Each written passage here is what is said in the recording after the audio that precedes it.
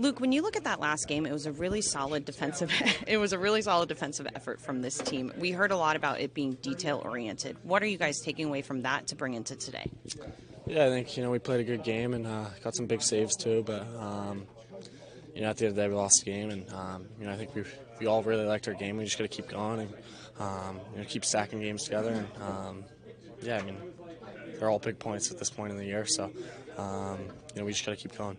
When it comes to the power play, what can be done to get those goals? There was great opportunities, but just no goals yet.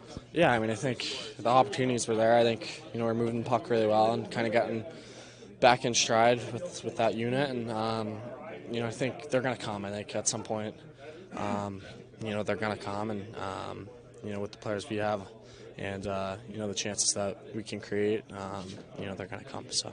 Last time you guys played Seattle, you were able to defend that 1-goal lead for half the game, and that was a really big building block for the team at that point of the season. What did you remember from that game that you guys are being mindful against your opponent today? I don't know. I think every game's a different game. They're a hard team. They play hard. They're physical. They play fast, and they work really hard. So we just got to play our own game and focus on us, and that's it. Look, at this point, you're well past the number of games that you would have played in the college season. I know a lot of rookies talk about maybe hitting a mid-season wall and then having to push through it. Do you feel like you've had that, or had to push through a wall or anything like that yet? No, I don't really think so. I think, I think I've prepared my body well enough in the summer to, play as long as possible, and I'm happy that I've haven't had injury luck and all that stuff. So it's been good so far, and like I said, we just got to keep getting better as a team and keep pushing. For you personally, defensively, if some of your best games lately have been say matched up with McKinnon or against a good team like Carolina, do you feel like playing the best teams, the best players, brings the best out of you as well? Yeah, I think so. I think I'm a guy who can create offensively and also can impact the game defensively. So whether I'm matched up against those guys, my goal is to shut them down, and I think I've done a pretty good job at that so far. And same thing if it's other lines and trying to score. So I've been happy with the way I've defended so far, or in the last couple since All-Star break for sure. And I just got to keep going. Luke, Lindy's talked about a little bit, the adjustments to the system that you guys have made. What have you seen positive results from that? Obviously, Carolina game, you guys played really well.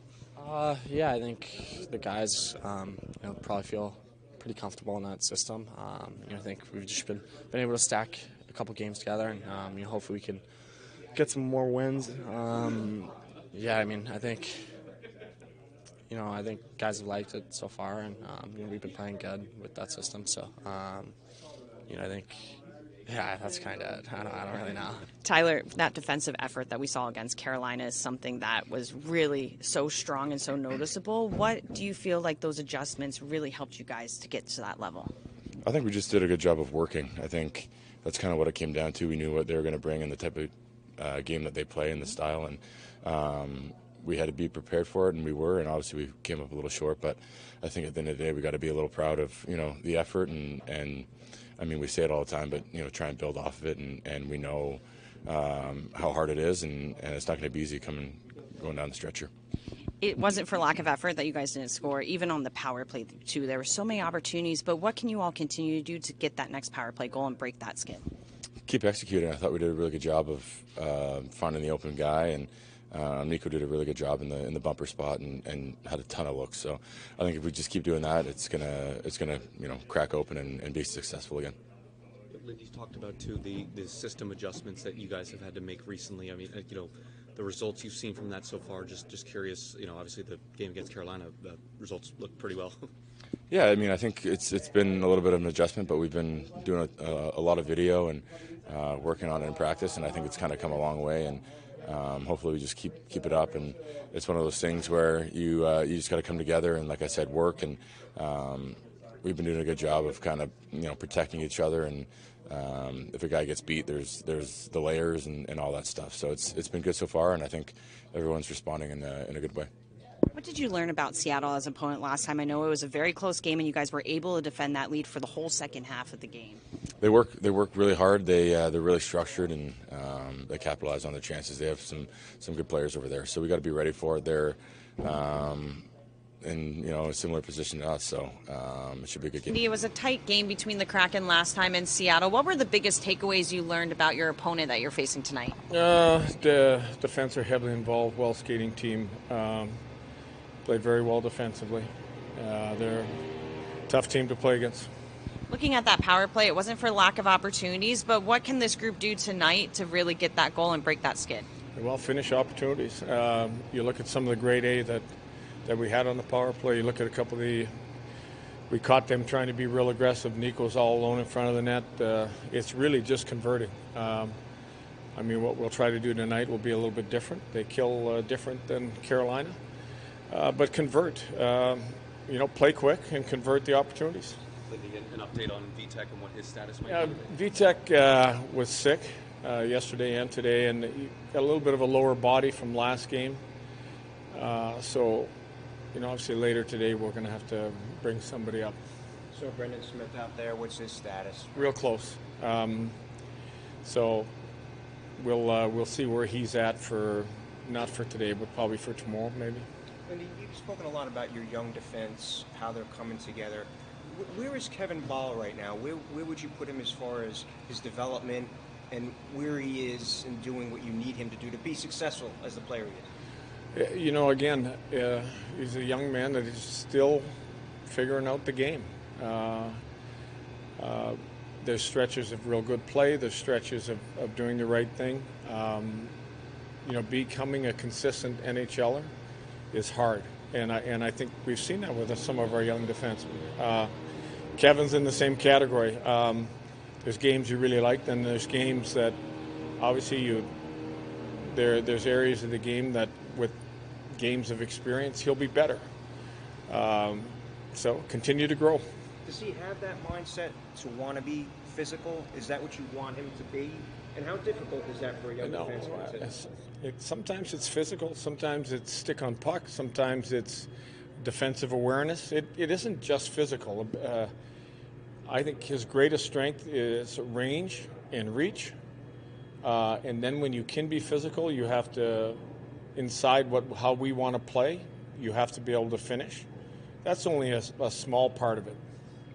Is there anything missing that they could do to increase their opportunities and maybe score more chances? I know you guys have run up against some really hot goaltenders, but what else to get those opportunities finished?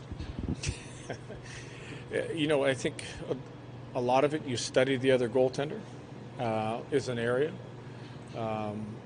We talked about certain ways you might be able to beat that goaltender.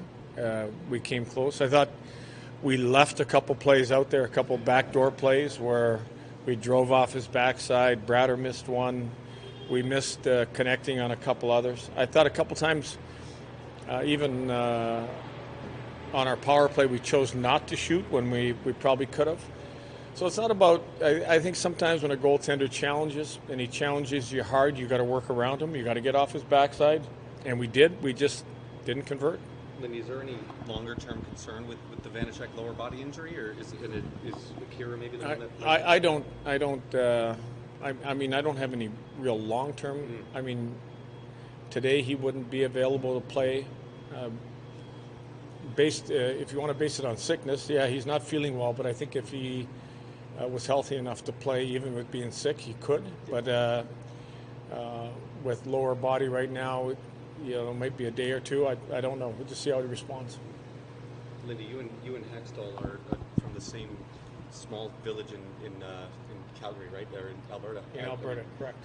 It's just for that small of a town to have two NHL coaches, even in 2024. Just how special is that for you? Well, we were well coached when we were young. My dad coached me. My dad might have coached him too. Who knows? No, I think it is unique. You look at small towns in Alberta. It's pretty common for you to get kids come out and play hockey because that's what you did. You look at the Sutter family with all those boys coming out of Viking, Alberta, and a little bit bigger than Warburg, but lots of examples where you come out of these small towns and you've been able to make it. Unique, the fact that we've been able to turn into NHL coaches out of such a small place. So, Did your dad build an outdoor rink in the backyard? this is the truth. We didn't have an outdoor rink, but we had cattle, and we had a cattle pond that froze over, and we played hockey on that.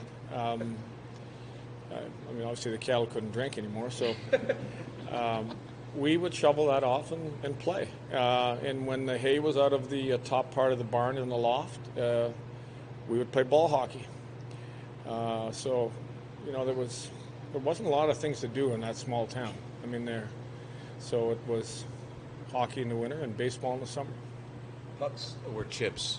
Did you? I'll tell you what. In the a sponge puck, hard sponge puck, like a normal puck, but it was sponge on the cattle pond, and in the loft above where the hay was kept, once it was gone, was a pair of socks that you rolled up in a ball, and then you shoved that pair inside another sock and sewed that really tight into a ball that you could shoot really hard, and it didn't hurt anybody. So I didn't patent it, but I think I should have.